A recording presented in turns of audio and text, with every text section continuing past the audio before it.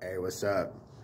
Hey, so one thing that people who have all been to prison will always know, and people who haven't been to prison can't understand, is the way that you can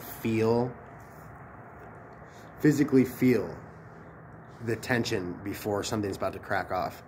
You know, like you could walk outside on the yard, you know, maybe the sun's going down. This has happened to me. Let me set the scene. The sun's going down. It's probably like 6:30, you know. You walk out in front of the building to go smoke a cigarette because we're allowed to smoke here still. So I walk out front. I look to the left. I look to the right.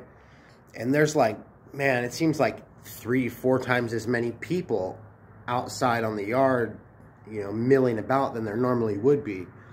And it's like 1/10 of the volume though. So I walk out and the first thing I realize is, man, there's a ton more people than normal, but it's just so much fucking quieter. And this is when I was still new, before I had been involved in like any riots or any standoffs or any real major situations.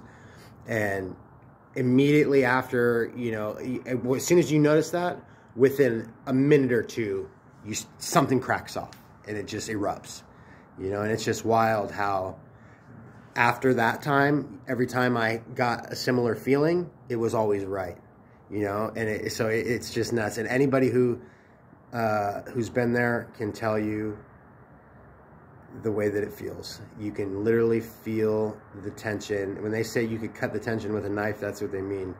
You know, you'll just know. The air will just feel strange, man.